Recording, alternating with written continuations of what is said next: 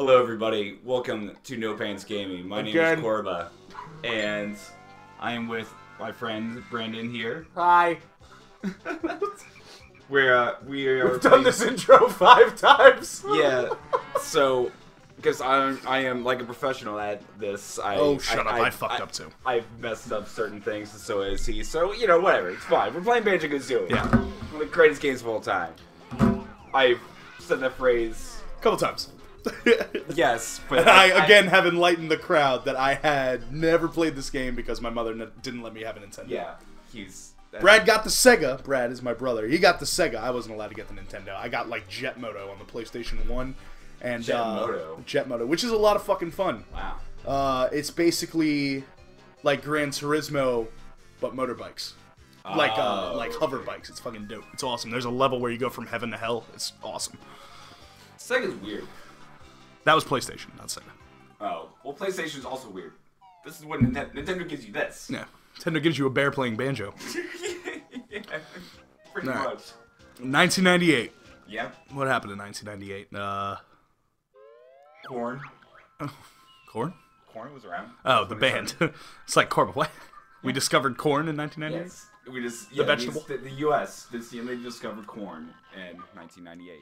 Despite what you may have heard. Fuck what you heard. Yeah.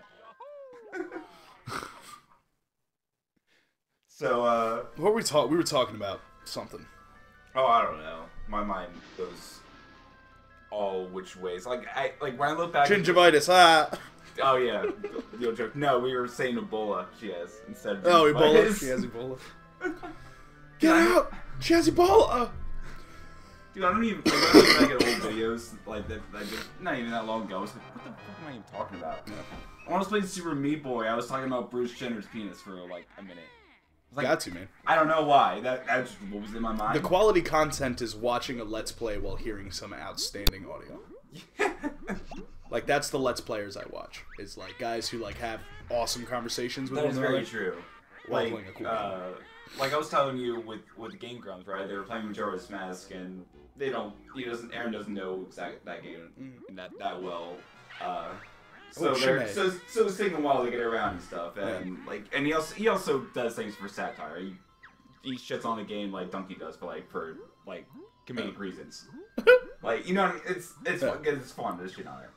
And people are giving him shit for it. It's like, oh, you're not going this way, and this way is like, or you're bad at this game. It's like, yo, I don't come to the Game Grumps to watch quality gameplay. Yeah, I come for the laughs. Yeah, it's for the personality because it's gold. That's why I watch like Fits and Swagger Souls. Like it's fun to watch semi-pro people play Counter-Strike, but I'm not there to watch them play Counter-Strike necessarily. I'm there to watch them interact in group chat and like all the fun stuff. No, it's like you're missing the point of that channel, man.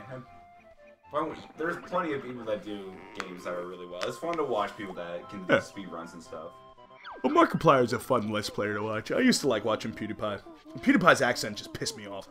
Is what it was. Like I had no problems with PewDiePie as a person, even after all that controversy with the famous word. You know what I mean? He got hit so hard. He didn't. I don't think he truly deserved that level of blackballing in the YouTube community. He got so blacklisted by oh man, it was terrible. Ridiculous. It was fucking stupid. He's just a dude doing what we're doing. That's it. Just trying to make people laugh, man. Get off. I mean, be prepared to hear her voice the whole time. She nags you the whole game. Who, the witch does? Mm-hmm. Especially when you get hit and stuff or something like that, or you die, she just pushes your buttons. It's like you would have done that if you weren't doing this, you stupid bear. Jesus, dude. Well, it's kind of abusive witch. Well, she's a witch. She's an evil witch. I guess. She's literally abducting a child to put in her transforming chamber to make her hot. Yeah. While she can't just make them both hot? Or I guess 2D isn't really hot. 2D's like 11, isn't she? Yeah, it's like she's like a kid. And we're just like, yo, she's a kid. Like, I don't know why you're taking a kid, but whatever. Yeah, he's just lying in bed. it's great.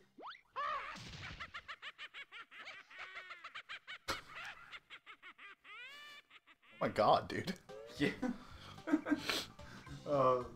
This game, it's oh, what up, Bubbles? Bubbles, bottles.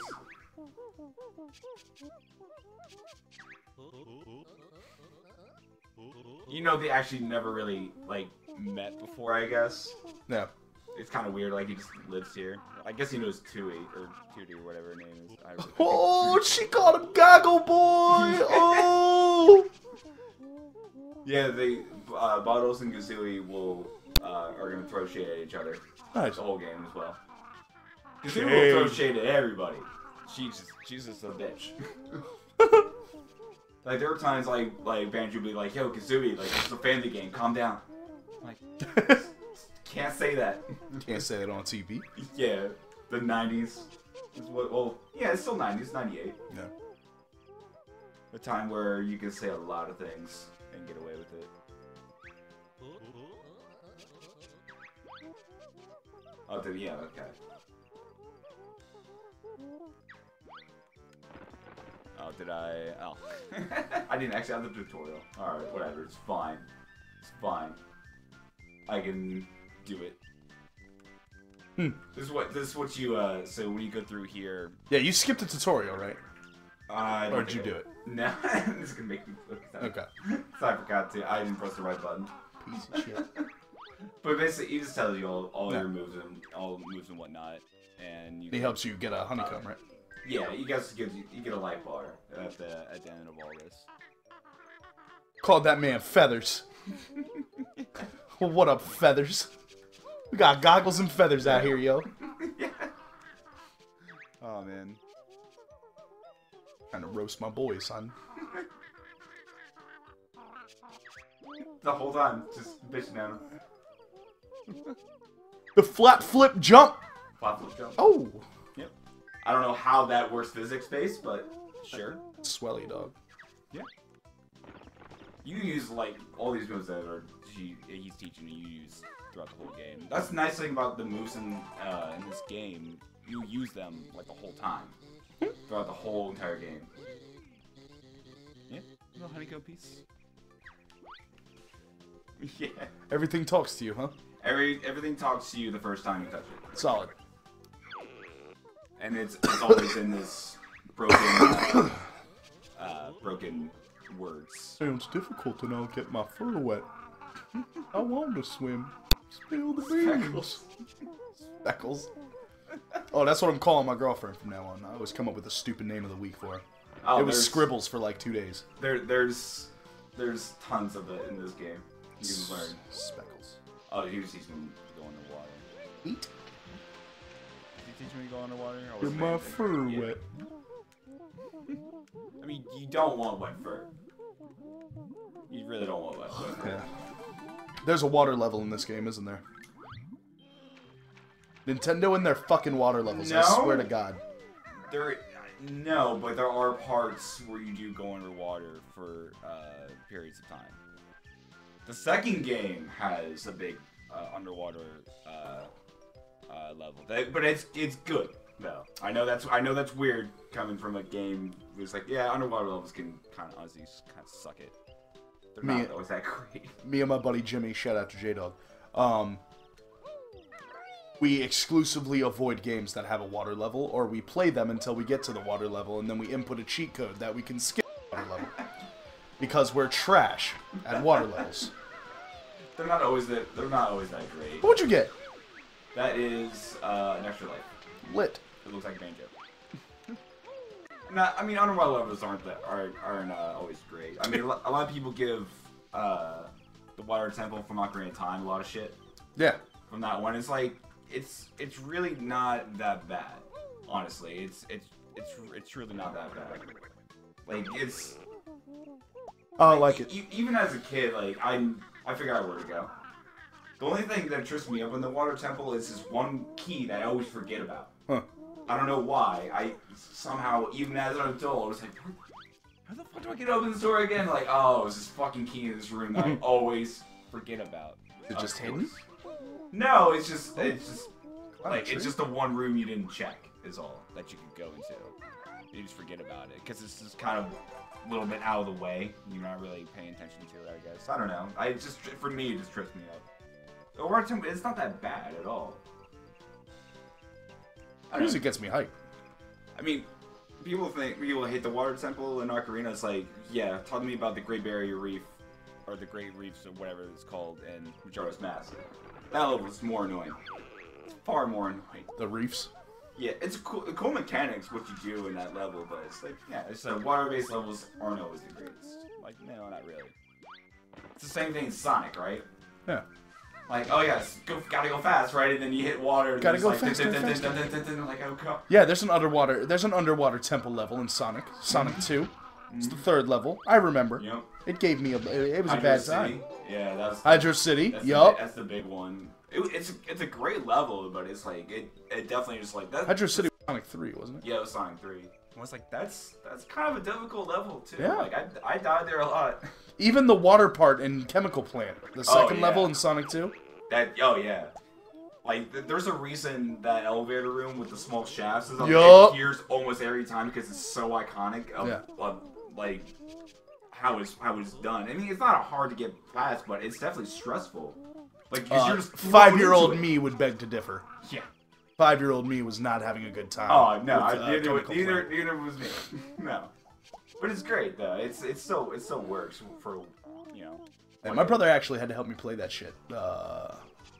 He had to help me beat Eggman every single time, and I couldn't beat the last level. Last level was too hard. When you're on the fucking plane. Yeah. Oh yeah, that's great. What do you want me to do? I wasn't paying attention. What do you want me to do, Bottles? Just talk to him, bro. Tell me. Oh, you just want me to kill it again? Kill the carrot? Oh. Pearson forward roll. Okay. Somersault? Yeah. Okay. I could have skipped all of this, but I wasn't paying attention, so I'm just gonna roll into this onion and murder it. Yeah. Don't ask me how these vegetables are so large with eyes and come out all on the same ground. That is not how vegetables work. The lore is there was a nuclear spill in the hills of the Spiral Mountain. There you go. Here you are. Now you're fucked. And now we have giant cabbages. Definitely cauliflower, bro. Cabbage ain't white. Come on, you a cook. Oh yeah, that's true. Come on, you a cook. That is cauliflower.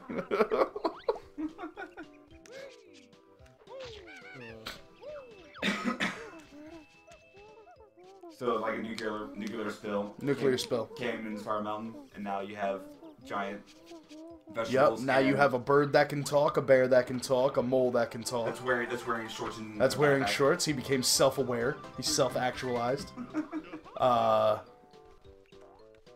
And the witch is actually just like a scientist who went insane because he was too close to the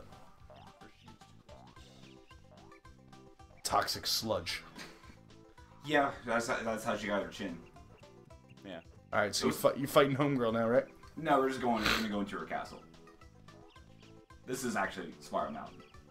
Oh, okay. Spiral Mountain is actually a lot bigger than this too, and too you actually get to see a bigger area. That's why I say Banjo and Kazooie are my favorite game because like they just go together. And Chewy's like it's just a proper sequel. It's like when you think of a sequel, like this is a good sequel. I mean, it has its gripes too, that are kind of annoying sometimes. Like and you have to wait and other shit, but yeah, can't be perfect. You know, a game was not worth my $60. They bought a lot of games probably. Monster Hunter World. Really? Oh yeah, you didn't like it. Yeah. Not my thing. Not too much into it. Not my thing. No. I mean, it could be. I like leveling up, and you don't have that in Monster Hunter. Oh yeah. Monster Hunter is all about using what you have to build better things to fight better monsters. Yeah, that's true. I don't know much about Monster Hunter really besides it's just a different kind of grind. I just haven't played them all. I just know the people that I know or seen talking about it. They really like it. They seem to really enjoy the game. I'm like, I want to get it. I'm just not. Well, it's not on PC yet anyway, so like I'm not too worried about it. I'll get it when it comes. There's some other stuff I want to get in time. Oh, puzzle piece, guys. Yeah, it's the first Jiggy. Just sitting up here. It's Mr. Jiggy. He's the only Mr. Jiggy.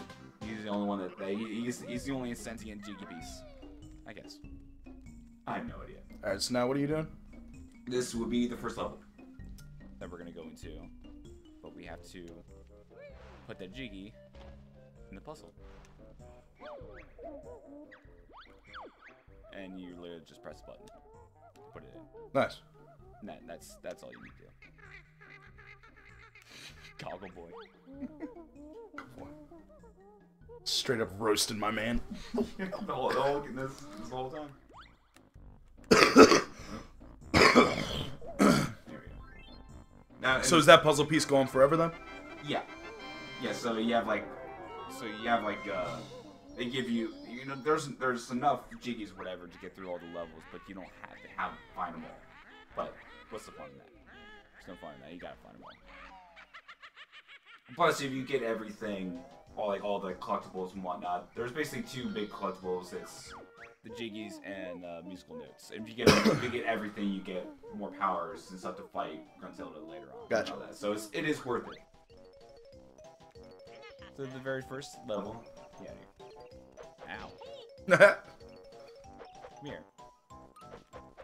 Can't remember the range on that. It doesn't have the range.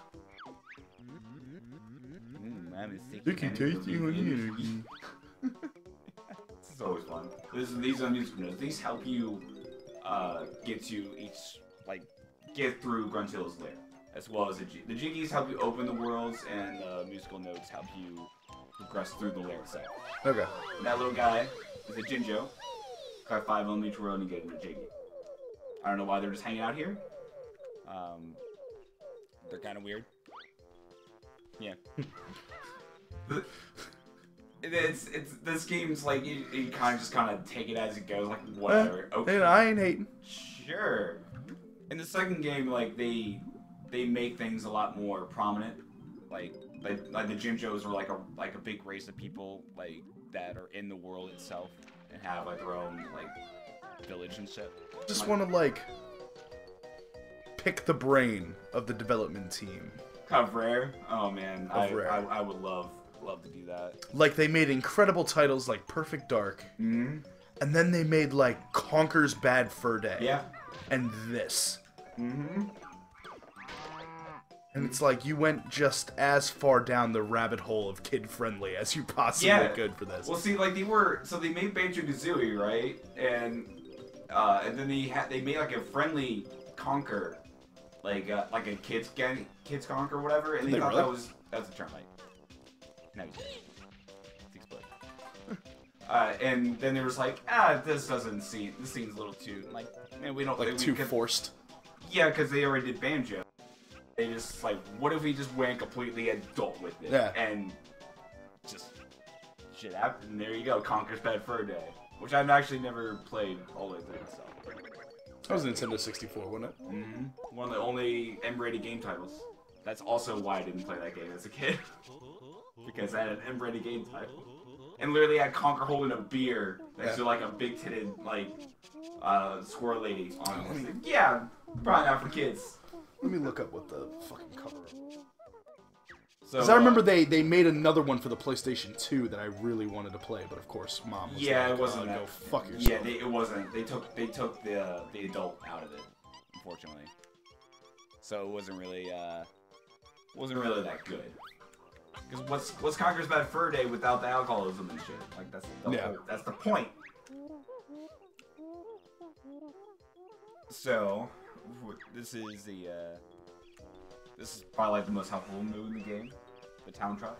Kazooie comes out and you can walk around with her and go up steep slips like this. Nice. And Banjo just chills there.